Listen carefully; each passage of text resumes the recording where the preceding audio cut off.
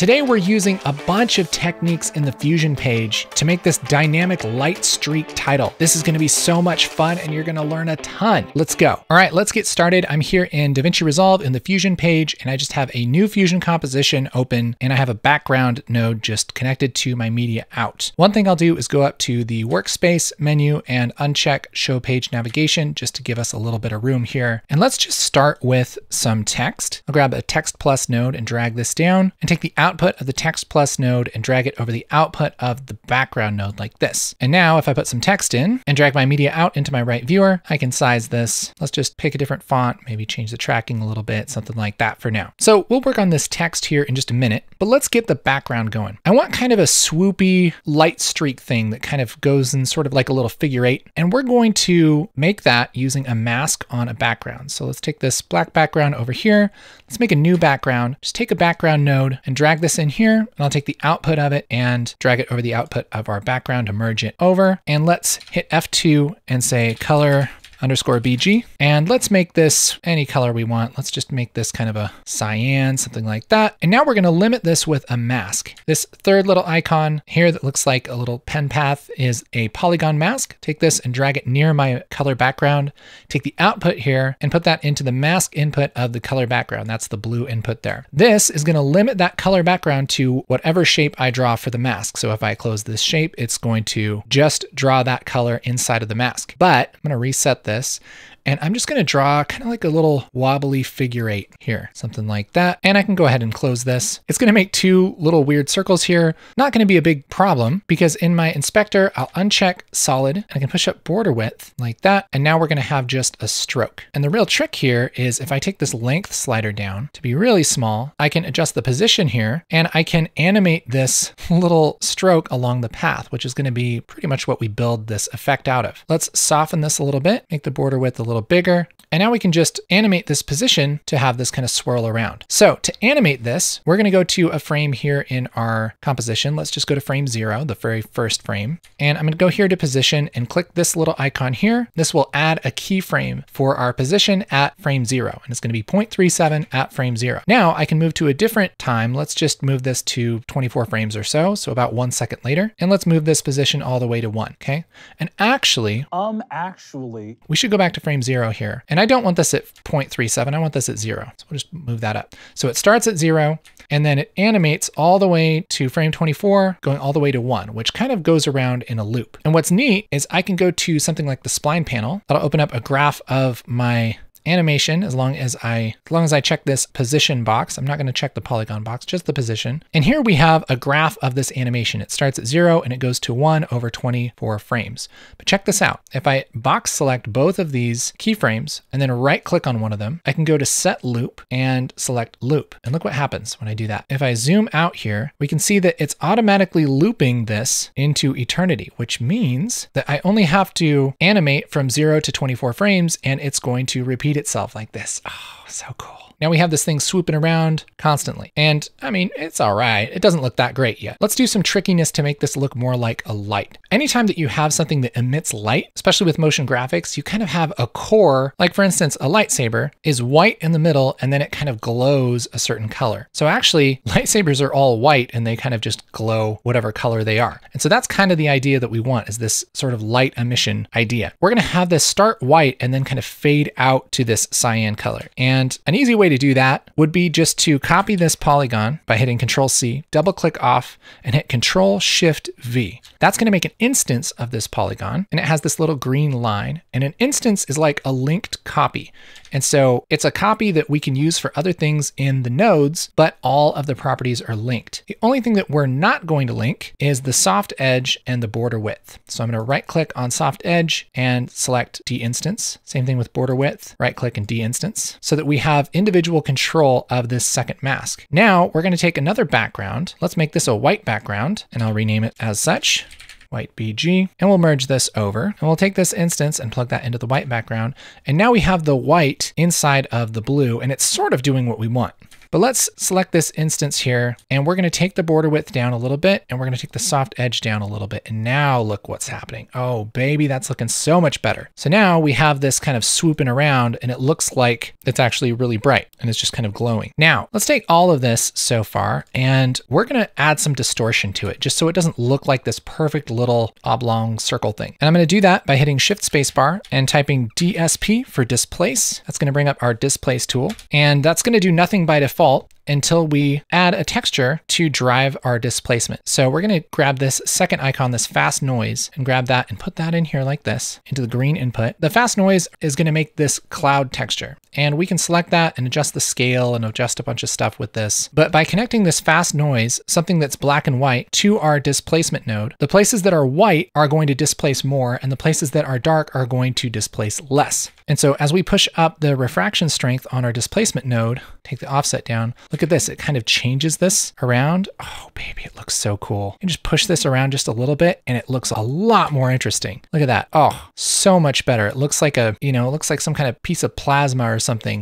that's a little bit more wild than our just kind of boring light. This is such a cool trick, just putting that displacement on things. It really helps things look a lot more natural and a lot more interesting. So now we have that moving around. And because these are instants, I could take this path and I can move it around, put it wherever I want, and it's going to update both with the cyan background as well as the white background. We can kind of move this around. I'll actually get rid of a couple of these points just to make things a little smoother. There we go. And now we have this kind of going behind our title a little more. One thing to pay attention to, and I just kind of messed this up, is that masks animate automatically. And so I actually set a keyframe for this mask way over here. And if you don't want that, then I can just go to the keyframe that I don't want and then just hit this keyframe right here. So we only have the keyframes that we like. Perfect. Now that still moves around like that. That looks cool. And we can adjust the length and everything of this light streak just by pushing the length up a little bit. We can have that be a lot more wild if we want to. Oh, looks so cool. All right, now this is neat. Let's take this to the next level. What's really going to sell this light emission kind of idea that we're doing is if it affects something like a background or a texture or something. So let's go ahead and add that. I'm going to go to my media pool, right click, import media, and I'm going to find a texture. This is just a bricks texture. It's always nice to have some kind of grunge and wall textures and stuff laying around if you're going to be doing motion graphics. We'll just take this and merge this over our background like this.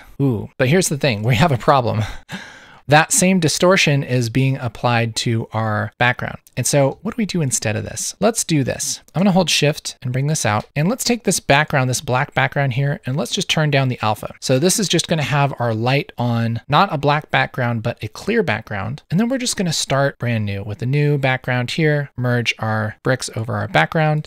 And then we're gonna take everything that we have so far, this light movement and everything, and merge that over our background like that, so that we have the displacement just affecting the light and the clear background. And look, now we don't have the displacement messing with our wall. Okay, take this and plug it into our text like this, bring in our media out, and everything's okay again. So let's take this merge and maybe take the alpha gain down and take this blend down. And I'm just kind of blending this on top of my black background. I could also put it on a colored background, but I want this to be really dark, where you almost don't even see the texture of the wall, okay? Then we're gonna do something really tricky. We're gonna take this same brick texture and we're gonna merge it over itself again. So we basically are just putting another copy on top of it, but we're gonna run it through a color corrector like this first. So now we're merging a color corrected version on top of itself. And this time I think what we'll do is just push up the gain a little bit, take down the gamma. And now we have this really nice contrasty kind of more wet looking wall. And this is going to be what our wall looks like when it's lit up. I'll also maybe just push this a little bit cyan just to kind of match with this color. Now there are a lot of nodes in Fusion. And if you're somewhat new to Fusion, this is probably pretty overwhelming. If so, make sure to check out my 9 nodes you need to make almost anything in Fusion workshop. That's a great place to start if you're not familiar with how Fusion works or not familiar with all of the nodes. There's really only a few nodes that you need to make most things, just to make almost anything you want to make. A lot of them we're using in this video, but I go over them a lot in that workshop. Make sure to check that out right here. Let's get back to it. But we're only going to see this wall around where our light is. And we're just going to kind of fake some lighting here. And we're we're going to do that by taking this isolated light that we made earlier, and we're going to blur it. So I'll take a blur like this, bring this into a blur. I'll bring the blur up here on the left so we can see what's going on.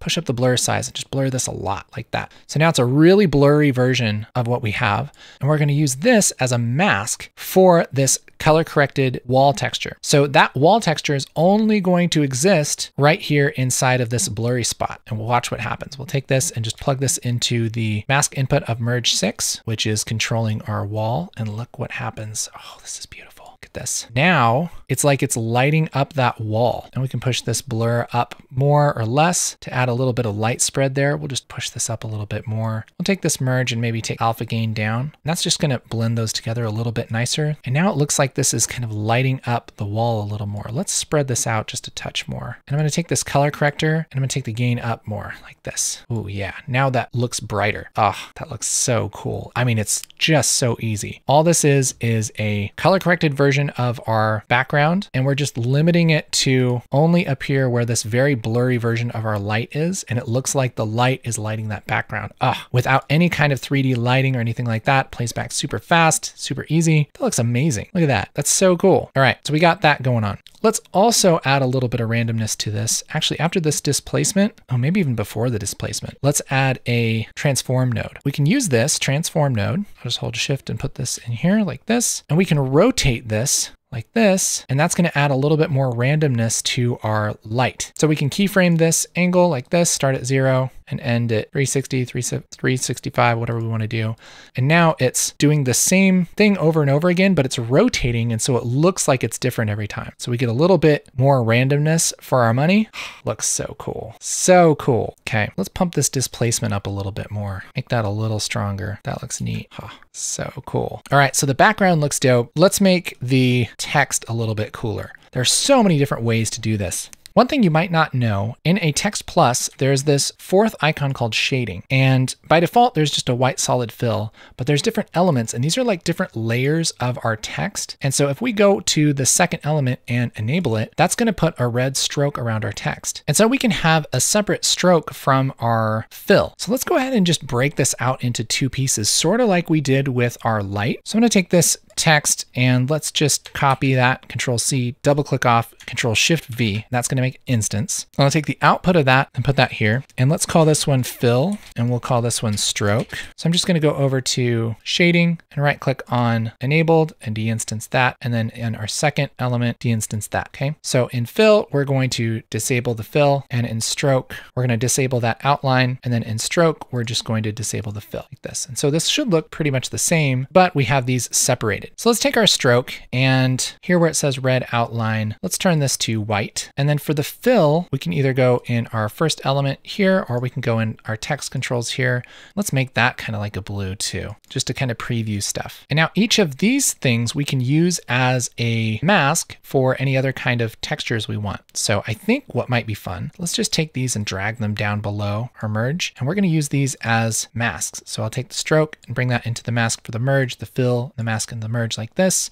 And then we can add whatever kind of texture we want for the fill and the stroke. That's just an easy way to do that. So maybe for our fill, let's take a background and plug that in. That's just going to make like black text, but we can switch this to something like our for color or even a gradient. And we can change this gradient to be something kind of cool. Change that around like this. I can change my gradient controls like that. And I could even do something like grab a fast noise and use that for my stroke. Could push up the detail a little bit, change the scale, and that's going to make our stroke not solid, but kind of cloudy. If I push up the contrast even more, it's going to really do some cool stuff. And now I can take this and push the seethe rate up, and it's going to animate these clouds, and it'll also kind of change our stroke a little bit. Let's push the scale up a little more. And now we have sort of these pulsating colors. Let's take this stroke here and scroll down to where it says softness, and we could push up the softness just a little bit, and we'll have this sort of pulsating glow around our letters. Yeah, that's looking cool. Let's maybe push up the thickness a little bit. Maybe take the softness down a little. Cool. And again, we can do anything we want for our texture. And so I could take this background and do something like a mosaic blur. Let's just change this to triangles. And now we have this cool texture there for our title. Pretty cool. Maybe we want to change this to something maybe more kind of like warm. There we go. That looks cool. I think this light is going a little bit quick. So we can take this animation of this polygon. I'll just open up our keyframe keyframes panel here, go to these three dots and say show only selected tools and twirl this down. And we'll just take this, push it out a little more just so it isn't so fast. So now that kind of moves around. Very cool. That's looking good. Let's add a little bit more movement to this. We'll just add a little bit of shake using a camera shake. And I like the camera shake effect, which is just called camera shake, not C shake like that.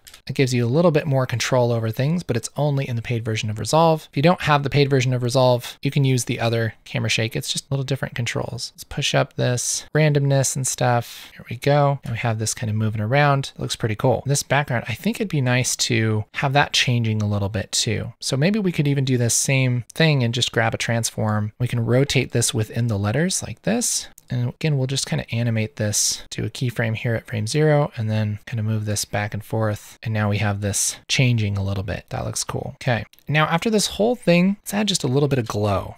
Put this glow on and let's change the glow around, push the blend up a little bit. We can kind of dial this into where we want. And actually, I don't know if I'm quite liking that.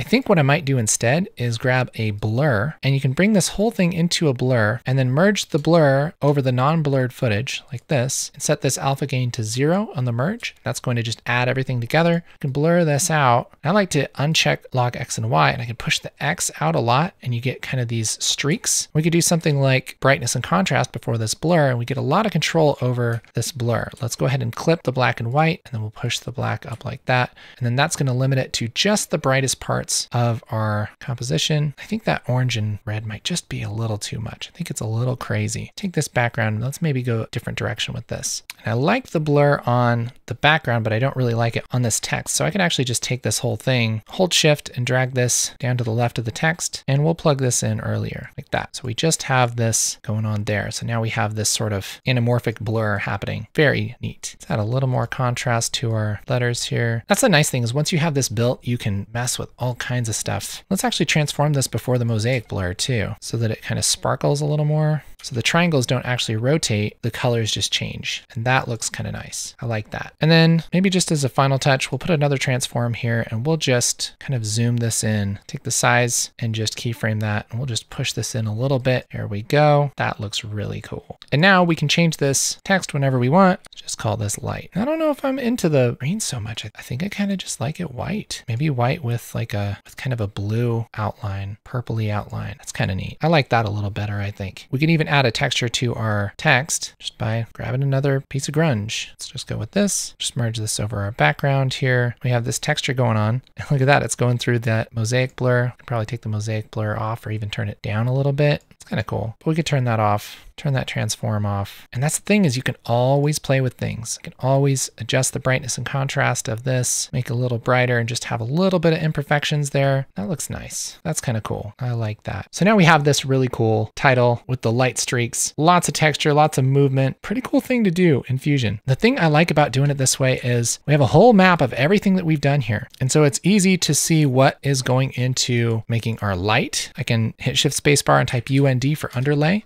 and put a little underlay here. Call this light. Maybe we'll even change the color to something like teal. This part's our text texture. This part's our background. I can double click off of this, hold down Alt to select that underlay and hit F2 to rename it. And we'll call this BG. This will be the BG lighting. And we can rename all these little pieces and we can always go back and change stuff. It's all modular and nothing's really hidden. Everything's all just on this map. This is like the glow. And so let's break this down. Starting on the left, we have our background and we have this brick texture and we're putting that over the background and just turning it down quite a bit. Then we're taking a color corrected version of that and just putting it over with a blurred version of the light that just kind of moves that around and sort of fakes a interactive lighting. So that all comes from a clear background with a polygon mask that's masking our main color. And then we also have a instance polygon mask that is masking white, but not as blurry. And those are being put together and that looks like a little kind of glowing lightsaber thing, but it looks too perfect. So we're transforming it, rotating it around like this, and then we're putting it through a displacement node, which is driven by this fast noise. Wherever it's white, it displaces it more. Wherever it's black, it displaces it less. And so now we get this kind of organic looking form. It really makes that look interesting. We're taking all of that and blurring it and using that as a mask for our color corrected kind of fake light here. Putting that all together, putting our little light streak on top of that fake light on the background, and it looks like there's a real light and it's lighting up those bricks. Ah, so cool. We're taking all of this so far and we're adding a little bit of of horizontal glow that we've made just with brightness and contrast and blurring that, and then putting that over everything with an add transparency mode, which the way that you do that is just by taking the alpha gain down and leaving out apply mode on normal. Then we're putting our text over that's split up into two pieces, the stroke and the fill. Then we're doing some camera shake and some transform, and that's our finished product. Ooh, super cool. I love stuff like this. It's just like pure creativity, man. Adding texture and light to things. Oh, so much fun. Hey, if you're new here, my name is Casey and I want to teach you Fusion. If you've been editing in Resolve and you haven't really jumped into the Fusion page, this is such a great place for you to be. I have tons of videos on Fusion. Make sure to check those out, and don't miss my 9 nodes workshop that goes over the 9 nodes that you need to make almost anything in Fusion. Simplifies a lot of stuff. Here's the link. Also, here's a Fusion crash course if you need that. That'd just be super. Hey, thanks for being here. Appreciate you being here a lot. King of the outros.